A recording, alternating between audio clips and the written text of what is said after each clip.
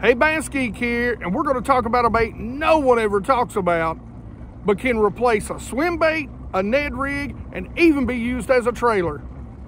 But it also catches big bass.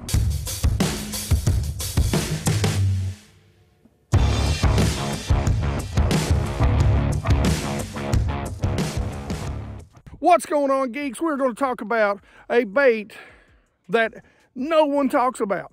It's the most simple bait there is to throw. It's a tremendous bait. It's an incredible bait. It's a stupendous bait that you can use as trailers. You can use as a swim bait because it was the original swim bait. You can use as a Ned rig because it's so tiny, but it's got a little tail and it goes jiggy jiggy. You can use it for everything.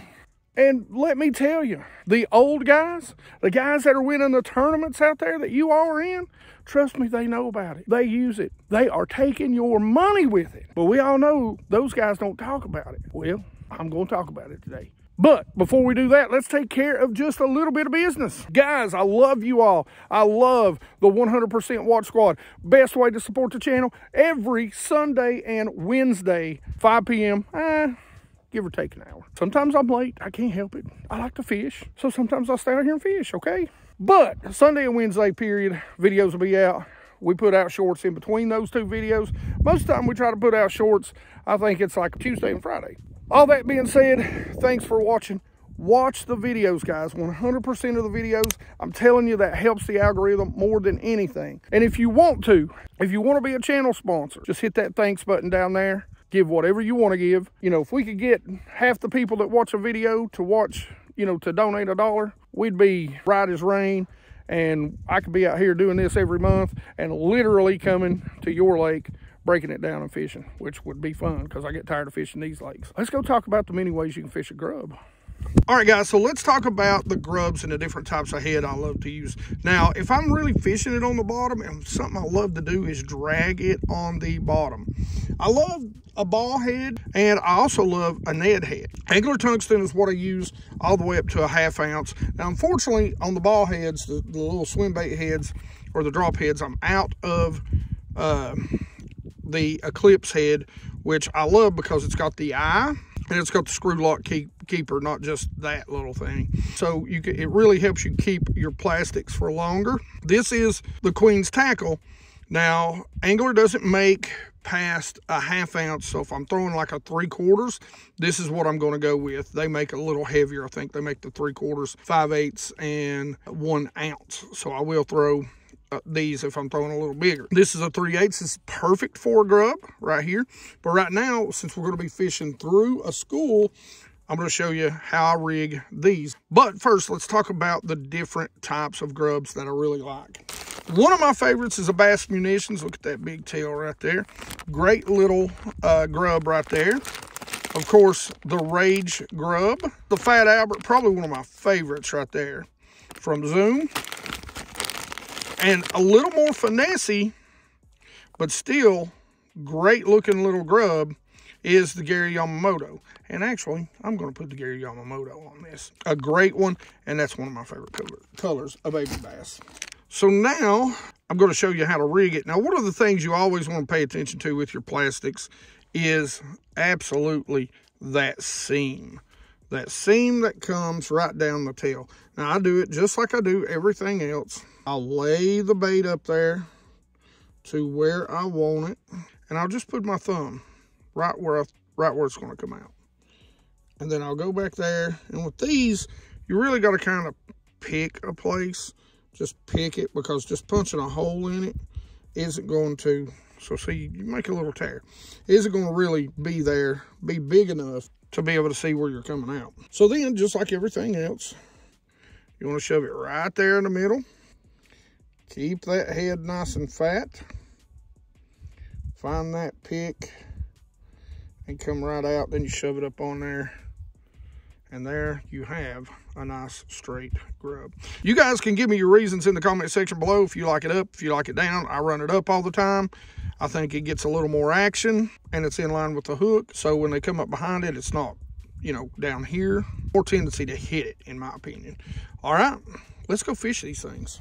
All right, guys, let's talk about my spinning setup for a grub. That's right, spinning setup. You can fish this bad boy on a spinning, or especially if you're fishing deep. If you're fishing shallow all the time with it, of course, I recommend doing it on a spinning reel. But you can get away with a bait caster if you got the right bait casting rod. This is a 7.3 medium heavy fast action rod. We are literally grinding the paint off my boat right now. Anyway, this is a 7'3" medium heavy fast action. This is a TFO Tactical Elite Bass. Love the wind grips on it. And I've got it paired, of course, with the custom Pro Speed Spool. Great little rod. Always got the K9 on there. K9 20-pound test. That is, you know, my main line. And on this rod, we've got 8-pound test fluorocarbon, which is also the 100 Pro from K9. Now, let's look at the bait caster. So now this is a 3/4 ounce head here. So this is the TFO Professional Best Bang for the Buck. I'm telling you, this is a 7-foot medium. I also use this for small swim baits. This is also a great rod because it's a mod fast. It's also a great rod for crankbaits, but I love this for small swim baits also. So of course, I'm going to throw a Grub on it. This is 7.3. It's a little fast. I probably recommend going a little bit slower, but it's just what I've got right now. And this is the Akuma Hakai.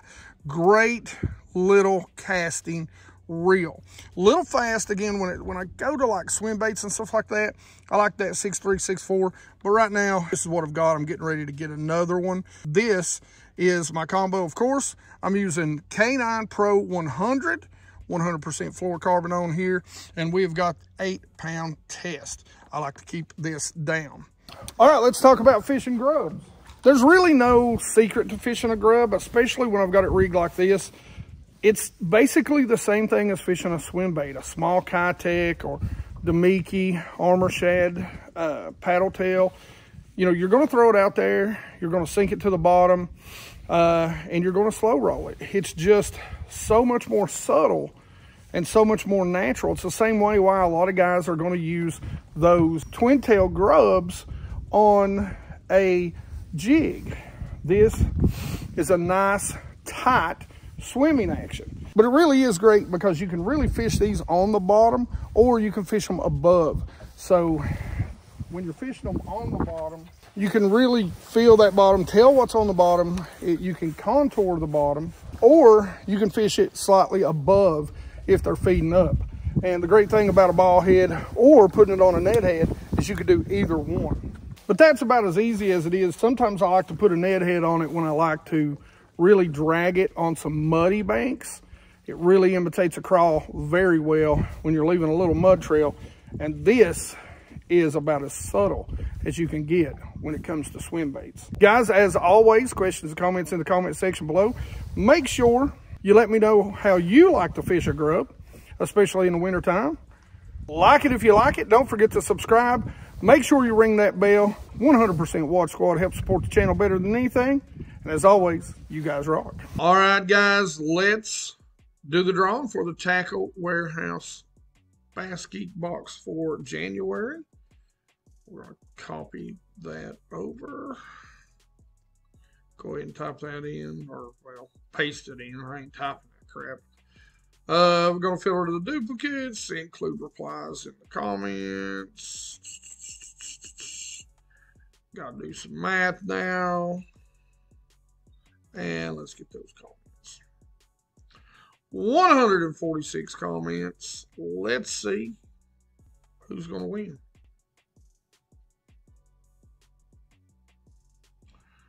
DGAR10. Hashtag spoon. All right, man. That's all you had to say. Congratulations. I'll leave a comment down there and let you know you won.